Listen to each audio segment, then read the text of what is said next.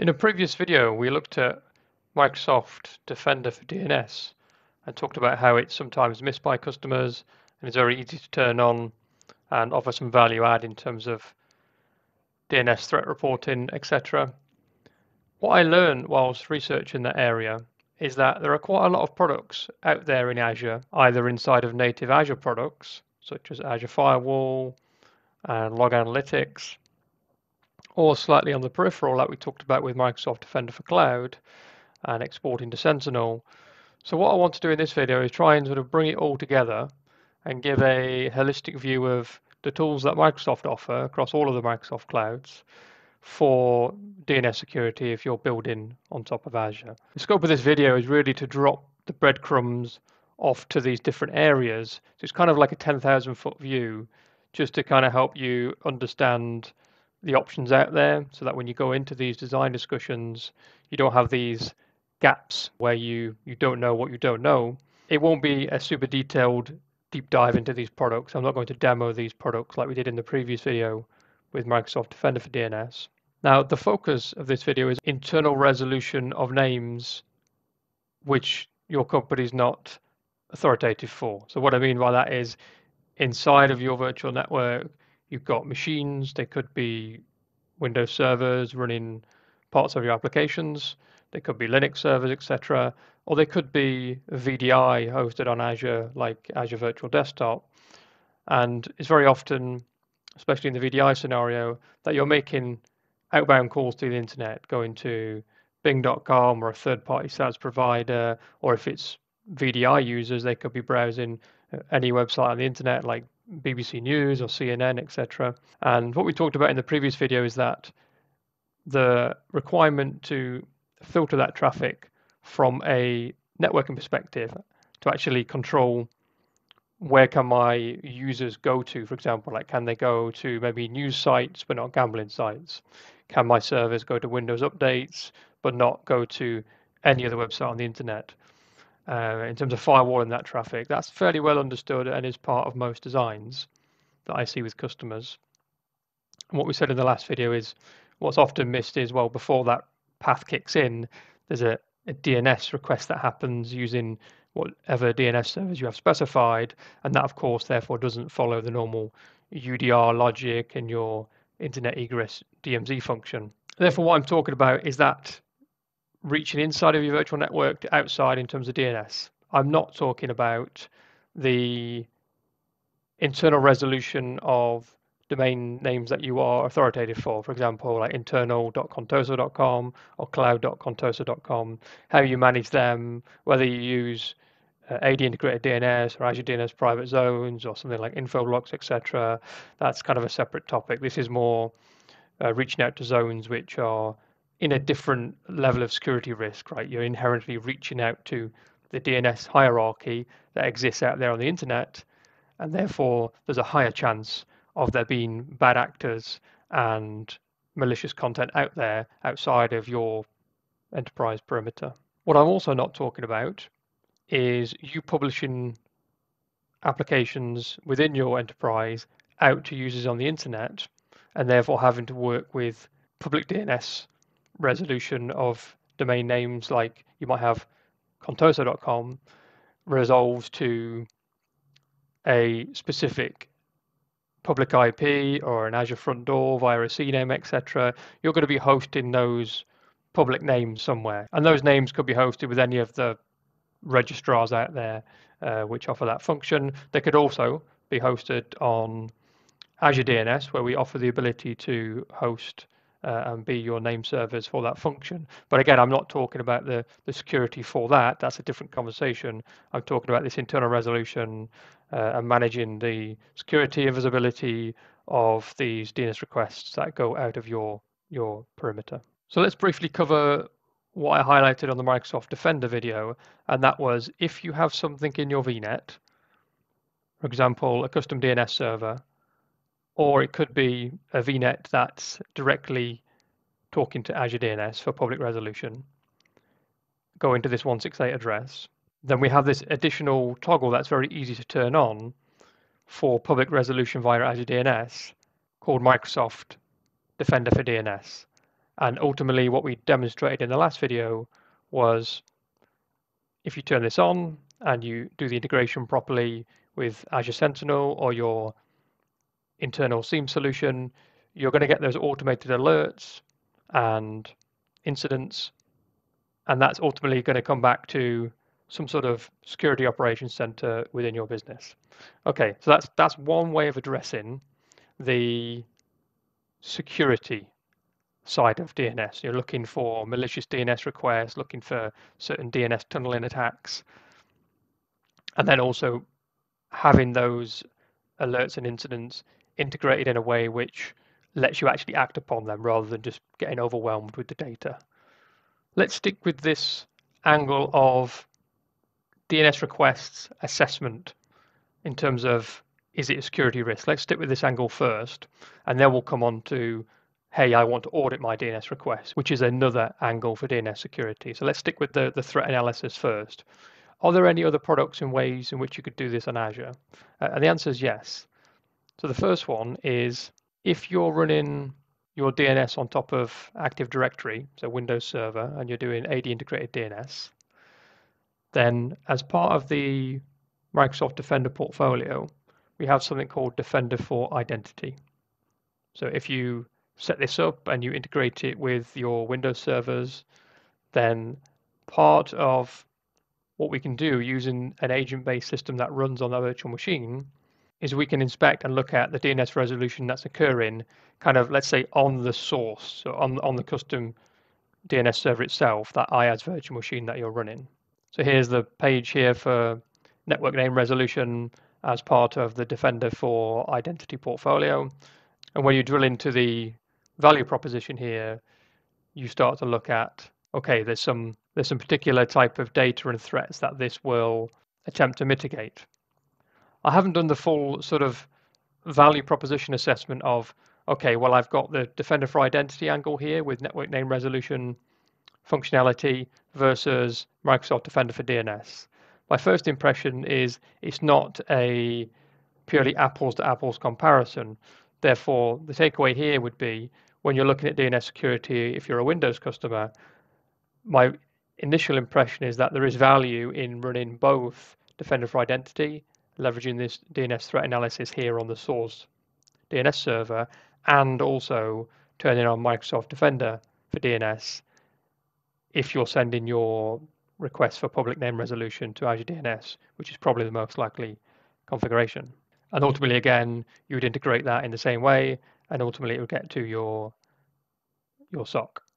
There is another angle here when it comes to DNS threat analysis, and that's to take it in a layer even further. So if our first approach was do it with Defender for DNS inside of the Microsoft DNS managed service for DNS resolution, our second approach was do it on the custom DNS server.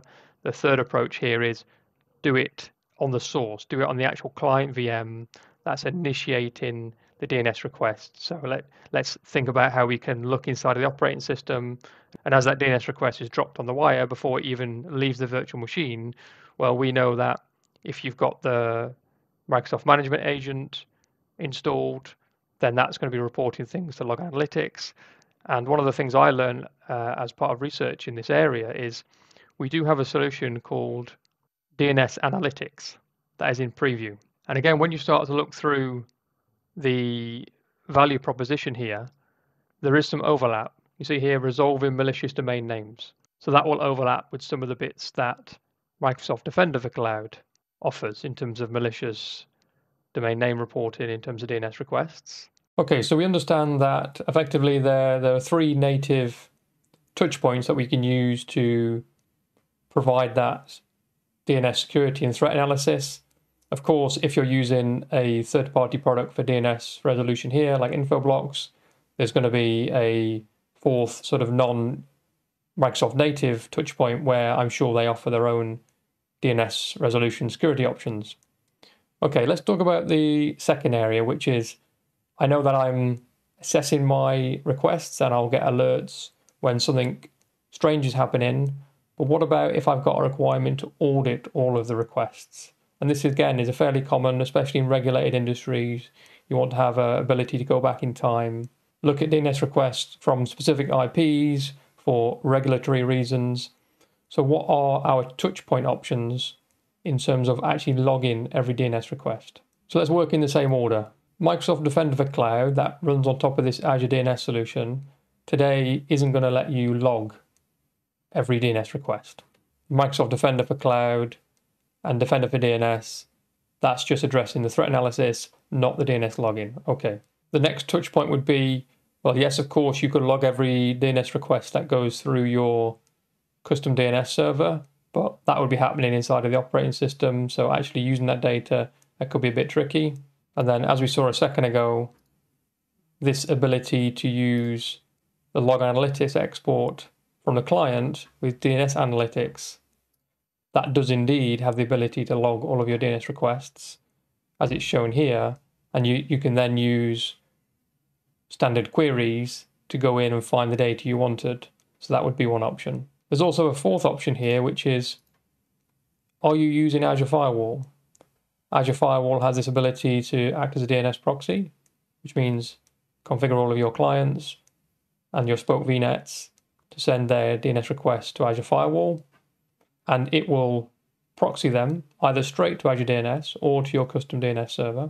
And one of its abilities is to actually log every DNS request. And there's a great blog here by one of my colleagues, Ashish Kapila, on doing exactly this. It's kind of the value proposition, getting that visibility into your DNS requests by pushing it through Azure Firewall. This is a great step-by-step guide, and ultimately what it builds up to is showing you the log format and showing you how to get that data using this particular custom query. And really the icing on the cake is there's a video here by the Azure Firewall team, a demo in here by Ashish himself, where we actually demo this feature, and there's a very detailed, in-depth walkthrough here. And of course, because the data is sitting there, you can use workbooks to skin that, and this is Ashish demoing an area where you can see sort of top talkers, etc., in terms of who's sent the most DNS requests.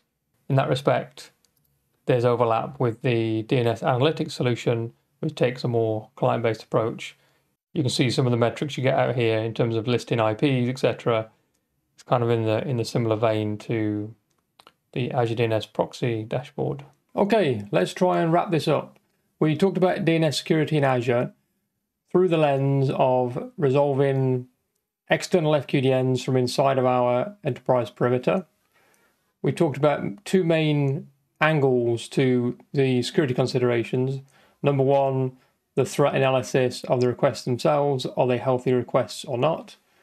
We then talked about a second angle of, okay, how do I log those requests from all of my internal endpoints to external endpoints, either for auditing or regulation purposes? And then we talked about how in a typical design, there's effectively 4 touch points where we can think about addressing those two different angles. Number one is on the public DNS provider themselves, in this case, a cloud DNS solution, Azure DNS provided by Microsoft. Number two, inside of my custom DNS servers that I'm running in my VNet, typically as IaaS virtual machines, could be Windows DNS with Active Directory integration, could be third party. The third touch point is, am I running a network firewall? Could be Azure Firewall, could be a third party appliance that has the ability to do things with DNS requests. And then the fourth touch point was, okay, well, could I address this from the actual client themselves, from the source virtual machine that's actually making the DNS request? So when I look across those two different angles and those 4 different touch points, we see a matrix of which touch points can address which angle.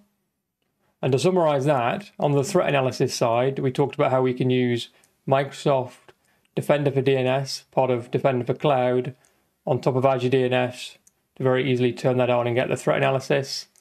We talked about Defender for Identity being applicable if these are Windows custom DNS servers.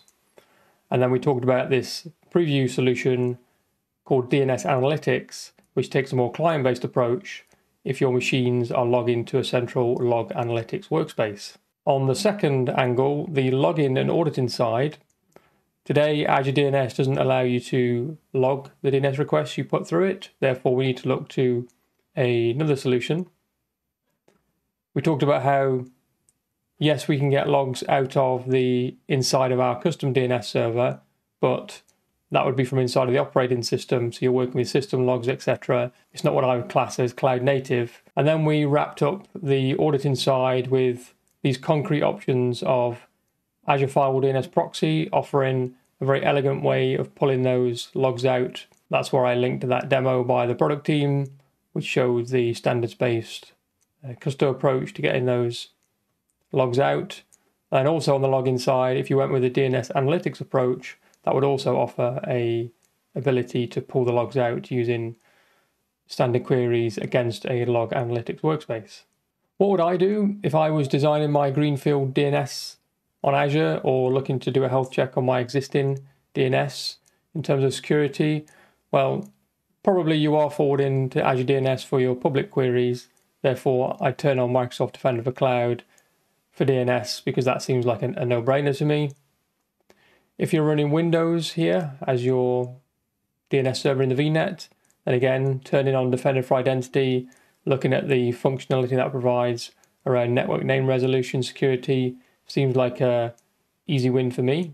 If I'm an Azure Firewall customer, then I would seriously look at the DNS proxy function if I've got that requirement to log the DNS requests from all of my users. I think today I would pause on the DNS Analytics solution because it's in preview, so I wouldn't be looking to rely upon that for a production grade system at this time. However, I think there is value in this service down the line, especially if you're not an Azure Firewall customer or you are not a Windows integrated DNS customer. If you still want an Azure native way of being able to query all of the DNS requests that were made from inside of your network to outside. So I hope you found that whirlwind tour of DNS security on Azure useful, and hopefully it's prompted you to do some further research. I'd love to hear your feedback. There's probably things on the DNS security side we haven't talked about, so please let us know what have we missed. And I'd love to know how you've addressed these concerns in your cloud network design. So again, please drop the feedback below and I'll talk to you in the next one.